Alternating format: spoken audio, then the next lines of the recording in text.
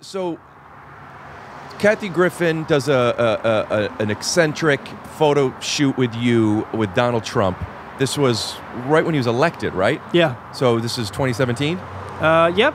And this is something that was like, I remember you told me you were getting like investigated by the government on this. And it was a big thing because it was taken as a death threat, I guess. Correct, yeah.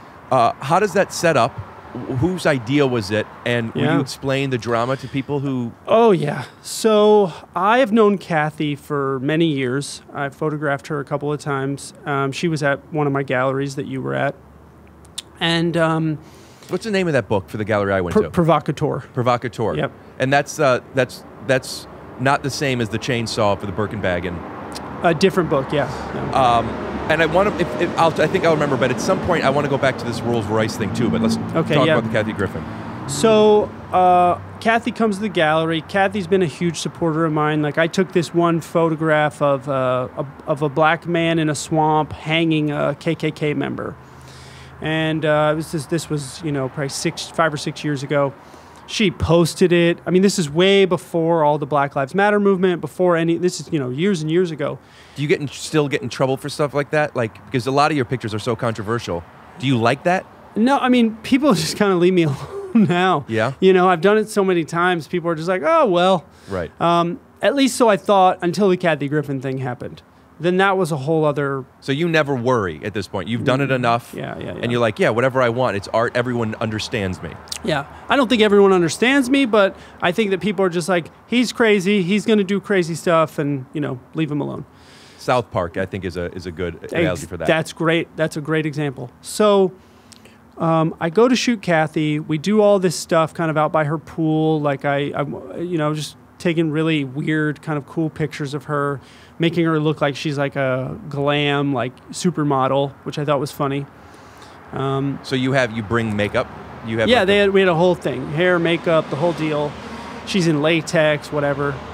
So we kind of finished doing that shoot, and she says, before you go, would you like to do anything political? I'd love to do something political. And, you know, I don't do a lot of political stuff. I just know kind of how to execute a photograph. So I said, what do you have in mind? She said, oh, I don't know. Like, we could do a play on the Cheetos. And I'm like, what is that? Like, I don't really follow politics. So I was like, oh, what does that mean? She goes, oh, Trump's hair is like Cheetos or something like that. So I said, you know, there's nothing really there. And she said, oh, you know, we have this Trump mask. I said, oh, okay, can I see it? And I said, do you have a blue suit? Because this was all unplanned. And so I said, you know, this doesn't really work. We'd have to kind of cover it in blood. She goes, oh, well, we have the fake blood. I said, oh, okay, let me see it. So I take the mask. The hairdresser puts, you know, a wig on it because Kathy has red hair. If she didn't have red hair, this photo never happens. So we kind of, There's no wig already on the mask? No. It's kind of like a bald one that you have to put a thing on. But it is of Trump. It looks like Trump. Yeah. So we put it on. We do it.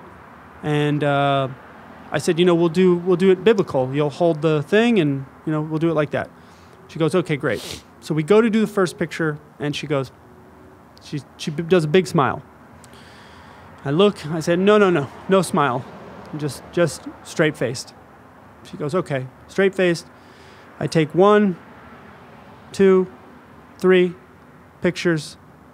My roll of film is done. I'm out of film for the day. I say, that's it, I got it. Go home, go to the lab, develop the film. It's the last 3 pictures on the roll of film. I say, oh, that's the one right there. Which one was it, 1, 2, or 3? 1.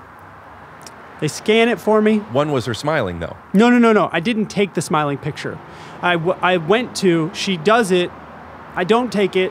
She loses the smile. Then I take the picture. Again, that's part of shooting on film. If I was shooting on digital, I would have just taken and, you know, whatever. Which you don't want that. So I take... Great example there. Thank you. So, because I know I only have 3 shots left. Yeah. So I'm very careful with it. So I take them, pick the one, they scan it, they send it to me. I send it to Kathy. She's like, oh my God, I love this. This is awesome. You know, Are we allowed to show this picture? Yeah, of course. She says, great, let's put it out ASAP. I say, okay. Now, here's a part of the story that no one really knows. I had scheduled the photos to come out through a publication, right? Now, I can't say what publication because I don't want to get anybody fired or anything like that, but I'd scheduled them to come out through a publication. What does that mean to a public, like a magazine? Yes. So a nice, kind of cool, highbrow magazine. And you could just say, hey, I have a cool picture to this thing. And they're like, great, we'll put it in the next issue? Just like that? Not in the next issue. This was online. So this is like, we're going to put it on the site. So it's like press. Exactly. We're going to be top of the site tomorrow, 8 a.m. It's going to go live. I say, great. So I go on my website, I schedule a post, and I schedule it for 8:15. Schedule a post. On my own website. So it's going to go live on theirs at 8, and then I gave them the exclusive. So then 8:15, what happened? The post is saying, go head over there? No. Just so that when people went to my site, the stuff was already on my site. But I gave them a little bit of a window. So that night, I'm shooting until like 5 a.m., maybe finish around 6 or 7 a.m. So I go to sleep at like 7:30. Post goes live. I wake up at maybe like 9:30 a.m. because, I only sleep for a couple hours.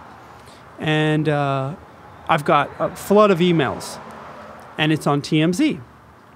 So what happened was the person who was supposed to do the post on the other website got on a plane, lost service, and was never able to post it. So it went on live on my site, and then TMZ picked it up because it was, it was on my site. I guess somebody. I don't understand. A big publication, they don't, like, you set yours up beforehand. They don't do that? I cannot explain how it happened. Would it have been better for you had it gone live on their thing first? I mean, who knows? Do you need water? No, I'm okay. Okay.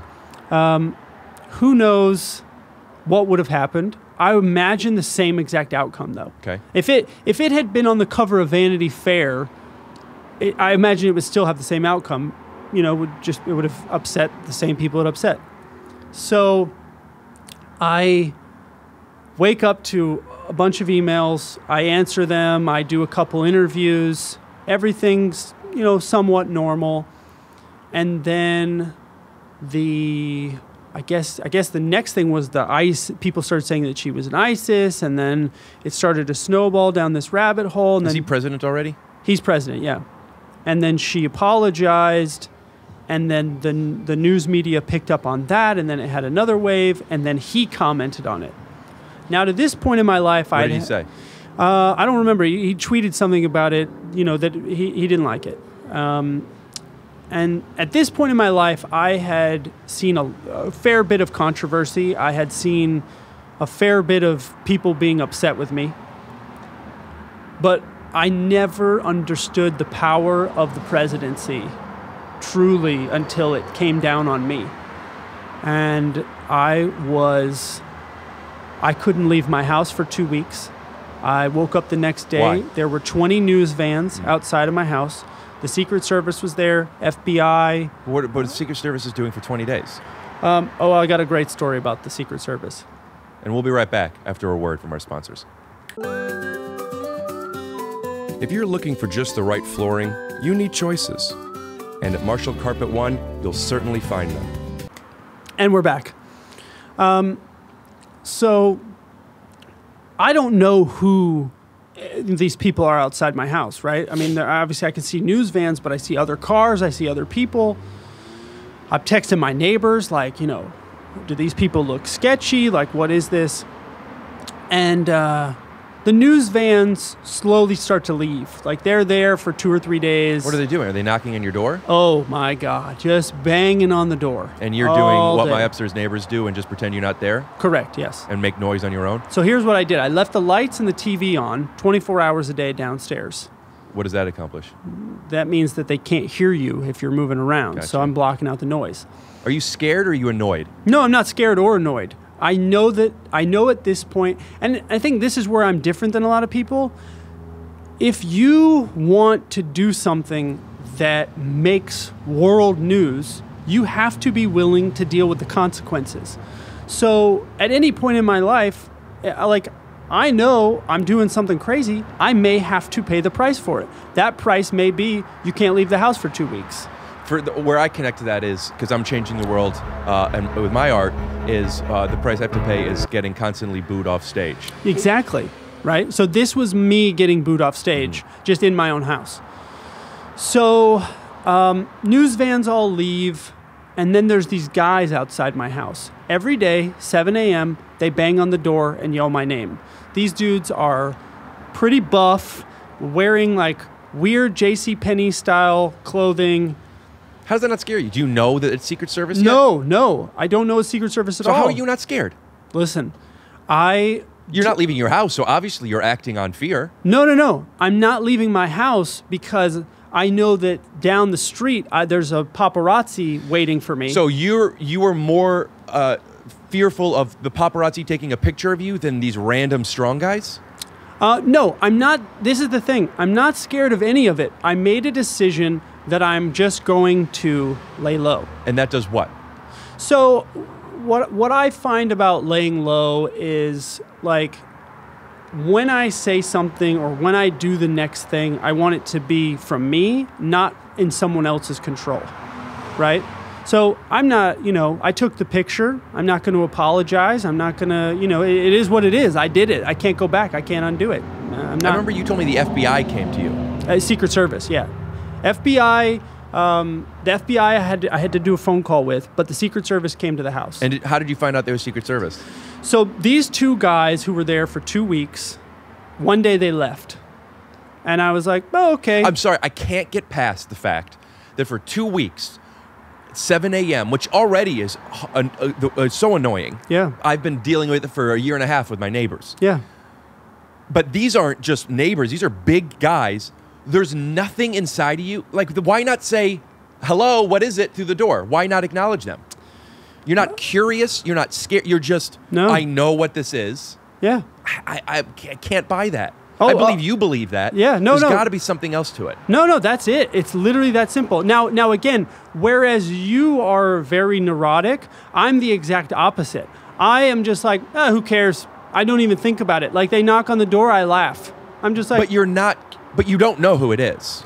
No, so there was a couple things. I'd sent a picture of them to a friend of mine, and he goes, how'd you get a picture of them? Through the crack of the window. I have video and pictures, the whole deal.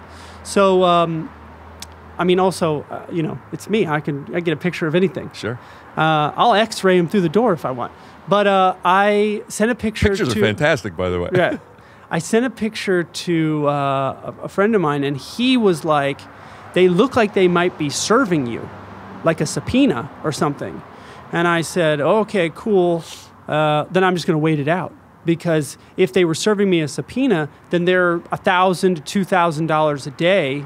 Somebody's just burning through that money, and eventually they'll say, all right, just stop. Okay. And so then after 2 weeks, they just stopped, and I was like, they might have been trying to serve me. And if you don't leave the house, you can't get served. So I was prepared. Like I'm crazy. Like I was just like, I'll stay in this house for 2 months if I have to. I mean, obviously now after the pandemic, that doesn't seem crazy, but right. But I was like, yeah, I'll just lock it in. I don't got to go anywhere. I don't got to do anything. And how'd you find out a Secret Service? Because I want to move on past the story. Yeah. I want to hear this. So they leave. I wait a day. No one's there. I go out and I finally walk around the block. Now, for anybody who doesn't know, Rick and I live in one of the best walking blocks in Los Angeles, right? Great walks. So we would always run into each other walking. So I'm like, oh, thank God. I'm going to go out. I'm going to go on a walk. So I start to do my walk. And as Rick does, I walk and I talk on the phone.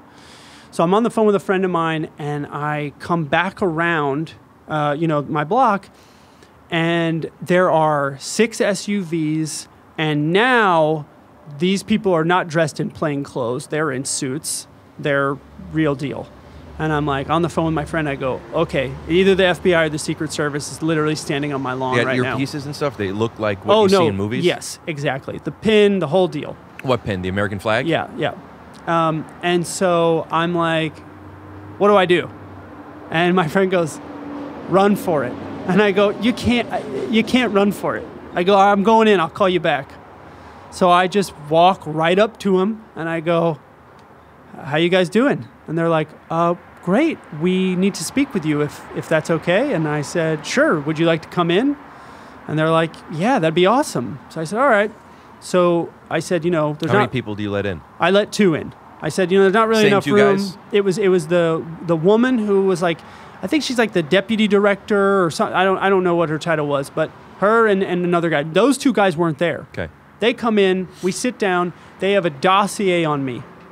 Apparently I was on a no-fly list. They have like a whole book of all my work. They ask me tons of questions about every photo. They had done so much research on me. Flattering. They knew everything. And, the woman was like, she was very nice. She was super sweet. I had a great conversation with her. I actually really liked her. We've, dated for a few months. We dated. I mean, we're married now. No, but she was just super nice. She was very disarming. When they sat down, I said, would you guys like some lemonade or can I get you some ice cream? And that they laughed. And I was just like, okay, cool. Like these are, they're personable. And they said, listen, we are not here at the direction of the president. We are an independent agency that has to, check all threats, even if they seem crazy. And I said, great. So ask me anything you want, and I'll tell you the truth. And so we had a 3 or 4 hour conversation. They were super nice. And whereas I think some people would be nervous in that situation, again, why didn't you do that 2 weeks earlier? I didn't know that they were the Secret Service. It was very different. And again, you got to understand, there were a lot more random people outside the house. So, and obviously if I had known that they were Secret Service, of course I would have. But you didn't know they were Secret Service when you walked up to them. No, I didn't, but... The suits made it seem more... Here's the thing. There were 2 options that were going to happen. Either they were going to put a bag over my head and take me to Guantanamo, which I didn't think very likely, or they were government agents who wanted to talk to me. So the suits and the SUVs changed the whole thing. And I said to the woman, I go, who are those guys? And she goes, oh, those were our guys. I said, why were they in plain clothes? And she goes, we didn't want them to seem threatening. I go... A suit is less threatening. Yeah. I go, the suit is way less threatening. I have a few more things I want to get into with you. Yes. So I want to close this story up with my last question of, is there something that happens with you and Kathy and that picture, and who owns that picture? So, basically any photographer that takes the picture owns the picture. That's just the way the law works. So I own the picture. But... I think in the beginning, one of the first things I said to Kathy, day one when it happened, when she had gotten fired from Squatty Potty or CNN or whatever her brand deals was, is I said, you need to sit down and you need to watch the Dixie Chicks documentary. And she was like, I think it was called Not Ready to Make Nice. And she was obviously very upset. It was a very crazy time. And I said, if you do this right, this will be a documentary, which she made it into. This will be a part of your legacy, which it is. And you will be bigger than you ever would have been before. Now, this isn't me saying this about my photograph. This is just me understanding kind of how that all works. Like when the Dixie Chicks were mad, or when everyone was mad at them because of the George Bush thing, they came back. I don't remember the George Bush thing. Yeah, they said something about George Bush. And in a song or an interview? I think in an interview. They said, I think it was he's not my president or something along those lines. Amazing that being controversy today. Oh, and man, just people were burning the CDs, and it was just, they were done, and then it took them 2 years to come back. And, look, I'm very happy for Kathy because... she's sold out Carnegie Hall 2 nights in a row. I mean, she's done things now that I don't know that any female comedian's ever done. And she had a sold out tour, and I mean, I think the only thing is she doesn't host the New Year's thing. But other than that, I mean, her career is seemingly perfectly fine and maybe even better than ever, which is awesome. Let me ask you some other stuff. Yeah. Oh, yeah!